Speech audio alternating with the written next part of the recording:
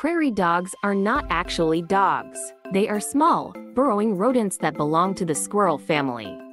Despite their name, prairie dogs are not found in all prairies. They inhabit grasslands, plains, and desert areas of North America.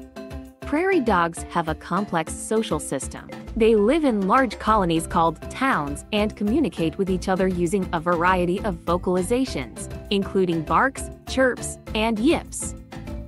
Prairie dogs are great builders. They construct elaborate underground tunnel systems, complete with multiple entrances, escape routes, and chambers for different purposes. Some towns can have tunnel networks spanning hundreds of acres.